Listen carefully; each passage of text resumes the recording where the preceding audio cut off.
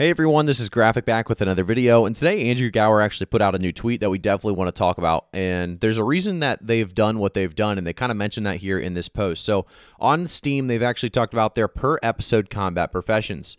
So one aspect of Brighter Shore's design, which has resulted in a lot of discussion, has been our decision to separate combat professions per episode. So I thought I should explain our reasoning to this. Basically, what they end up saying is that they want you to have that new experience every time a new episode comes out. So you're level 1 and you're leveling up again for the first time, and it feels good. It's fun to have that new noob experience every single time a new episode comes out, and that's what they're saying. But they also are saying that any new player doesn't feel left behind, because if they get to episode 5, even though they're down tons of levels, everybody's starting out at level 1 profession across the board, and that's going to make them feel a little better, and it'll be a little more fun for them as well. So that's the understanding I got from the reason of the design. It makes sense as you quickly get through some of the episodes, so you can get to the end game, and then you can actually pick what you want to do. And again, it's a great way to really talk about leaderboards, as well as, you know, if you want to go for leaderboards, you're going to be maining one skill anyway. A bunch of really interesting stuff here. So if you want to read more about the reason for the design, definitely take a look at the Steam post.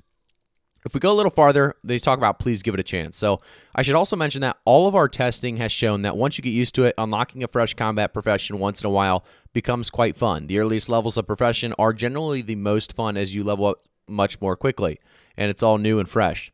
So that's, again, what they're talking about, is the new and fresh feel from leveling up right at the beginning. But I want to talk about this specifically. This was where the meat of it all was. So based on the feedback of those who find reduced prominence of their Hope Port professions while in Hope Forest disconcerting, we are proposing to make a few changes. So we already have made the first change, and that's going to be a nice one. A lot of people have already seen this. It's where you have now your total level across all professions and all episodes above your head.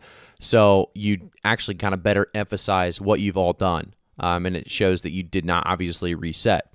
Another thing that we saw, and this was a suggestion from me, many others, and then it was on Reddit, I believe, as well, so I don't know where you saw it, but we saw a player suggestion that we could add some special content that relies on multiple combat levels to complete. For example, a boss monster that you need to be both a high-level guard and a high-level scout to defeat.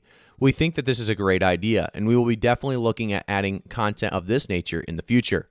We obviously need to better communicate our breadth and depth system. Not only are people left thinking that once they move on to episode 2, their guard skill will forever be useless, and it really won't, but some people are also trying to complete all episode 1 side quests before even starting episode 2 and finding it way too grindy.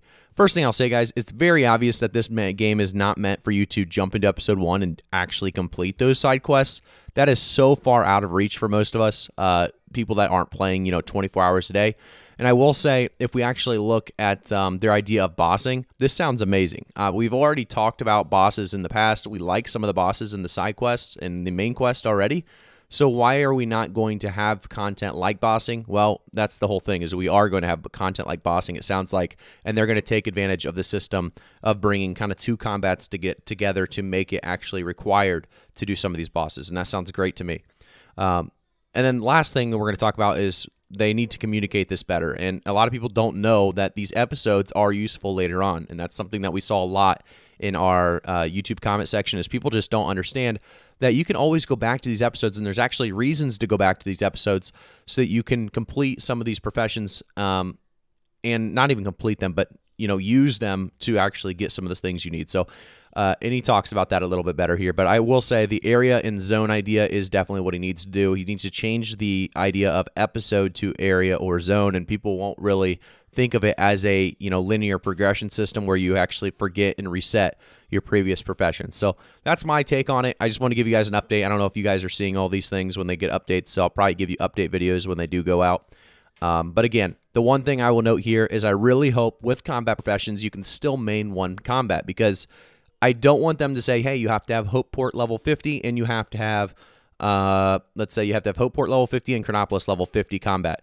I don't love that idea. I love the idea of saying, hey, you have to have a total combat level from these 2 areas of 100, because that gives you the option to kind of main one if you want to main one, instead of, happening to kind of have these level requirements that split perfectly. So that's my thoughts. That's my take. So if you guys haven't already, make sure to like the video, subscribe to the channel, and turn notifications on, and I'll see you guys all in Brighter Shores.